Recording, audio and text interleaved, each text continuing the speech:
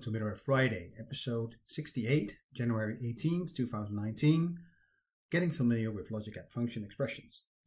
So hi, welcome to this first episode in the third year of Middleware Friday. It's 2019, and in this episode I'm going to talk about function expressions inside a logic app. So these logic app expressions are there enabling you to do some actions in runtime with your incoming data. And there's some other functions you can use in general. So there's, string manipulation functions similar to what you're used to in just a regular language like C#. You can work with collections, you can do logical comparisons, you do conversion functions. Let's say you get a base 46 encoded message and you can, get that to binary or to strings. So you can do that kind of things. There's mathematic functions, simple ones that you can apply and use. You can manipulate, work with date and time functions. There's some workflow functions. You got URI processing functions, and you got manipulation functions in general. Let's say you want to go from XML to JSON, or work with XML or JSON in general. You say, okay, let's add a property or something like that. So this logic app function expressions or logic app expression, you can find a complete document of that on the Microsoft documentation. The URL's right here. So this is where you can find all the information about all these functions. But just let's get a little bit more familiar with these functions. And let's look at a scenario where you have a website that's hosting an app service, kind of taking an order. So you do an order through this website, and this order eventually ends up in a service bus queue. And then you have a logic app that listens to that queue, picks up the message, does some of the manipulations with that order, and puts it into an order collection inside a Cosmos DB instance.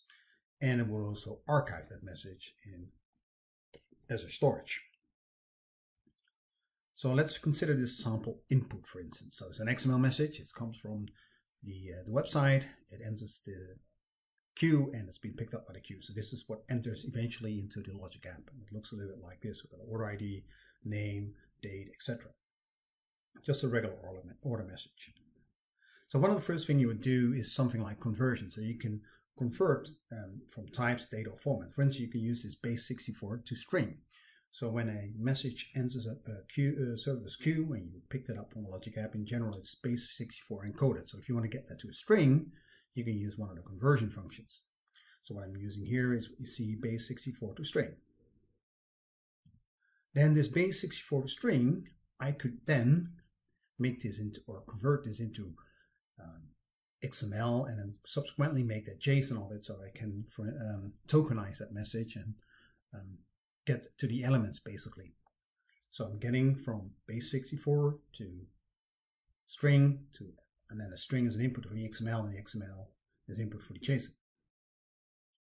And these are the type of things we can do with these manipulation type of function expressions. Then you have string functions in general. So like I said, you can do all kinds of string manipulation type of function you're used to in a language like C#. So you can concatenate, split, replace, substring, all the type of stuff. So with this order message coming in, what we'll do, or you can do something like, okay, I'll concatenate, the first and last name, as in, this will be my customer full name. The other thing I can do is kind of a mathematic function. So I can, in this type of scenario, I can multiply the quantity and the total price, or the price of the product and the quantity, and then it will give me the total price. So it's something like you see here below, this type of how this function expression will look like. So multiply, since that, XML message, when it came in, or at least it didn't have really a schema or anything attached to it. So it got a JSON schema, but eventually it comes in as a complete string. So I have to say, okay, make the product price and the quantity, make them both integers. And again, those are conversion type of functions. Then I can do something with the date time. So I can say, okay, order date to UTC if that's necessary. So I can add that to that message, to the order message going eventually into a Cosmos DB instance, into an orders collection. Then you have a workflow function. So you can use these workflow expressions to get details about workflow or insert at runtime. And you can use it for instantiated logic apps, or you can reference outputs from triggers and actions. So those kind of things you can do with those workflow functions.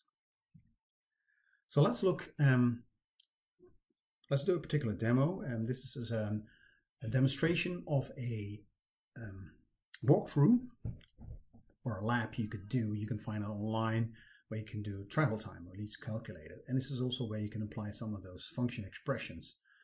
I'll also show you the order expression as well. So let's first look at the what I talked about, this scenario where the order comes in. So the order comes in, the interval is every 5 minutes.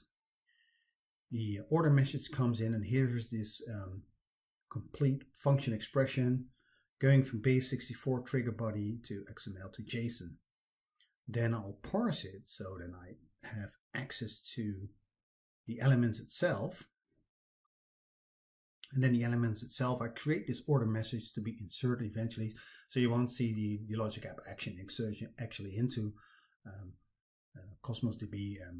I left that out in this type of demo, is just to show you what could you do eventually with this message. So here you see the concatenation, you see the UTC now, you see the integer, so I'll make this an integer, same as here, and here you see the multiplier of the order.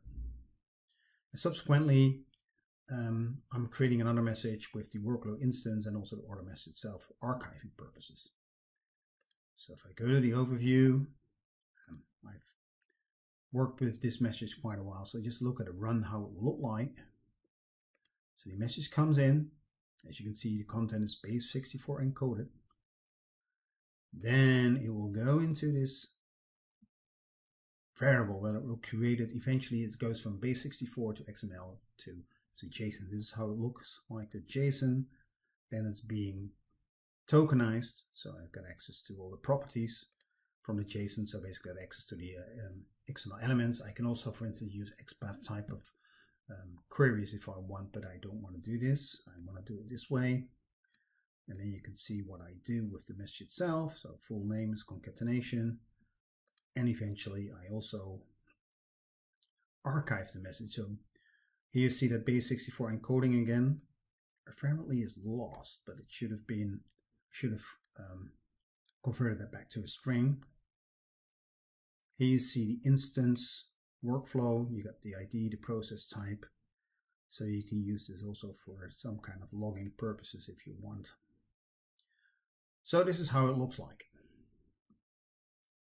the order process. Now let's look at the other sample I have. This is the travel time every morning. So this is a scheduler.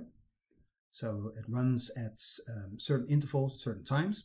So mark that the Azure scheduler will be deprecated in the future, and they recommend that you use Logic App and you use the scheduler connector inside of it. So this is kind of going the way forward, doing scheduling in general on Azure using the Logic App scheduler connector.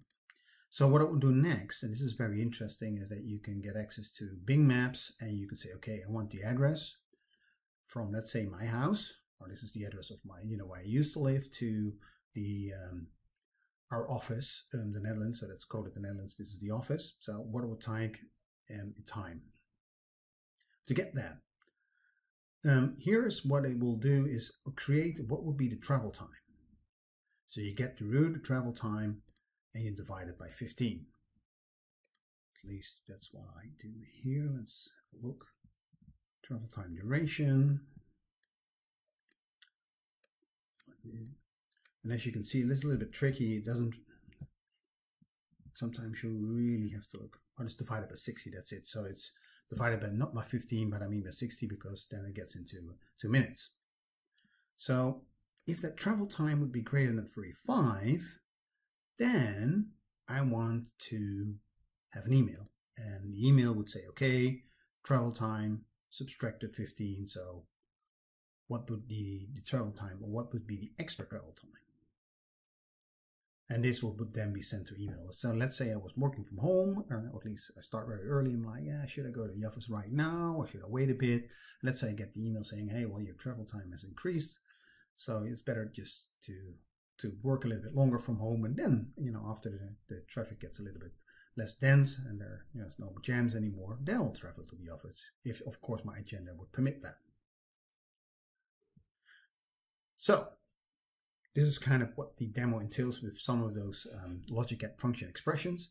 So here you can see the travel time. What would have been 38 minutes in general, but you know there was an added 20 minutes extra travel time. So this is one of the messages I got in the past. So in general, just to think about, hey, so there are stuff, or at least there are some expressions you can apply in a logic app. So in general, you say, okay, it's no codeless. It's still codeless, but there's some of these type of little bit of functions you can apply, making your life easier with the logic app itself. And you can even, you can think about that too, you can even nest those expressions as I showed you in the demo a bit. So you can do that too.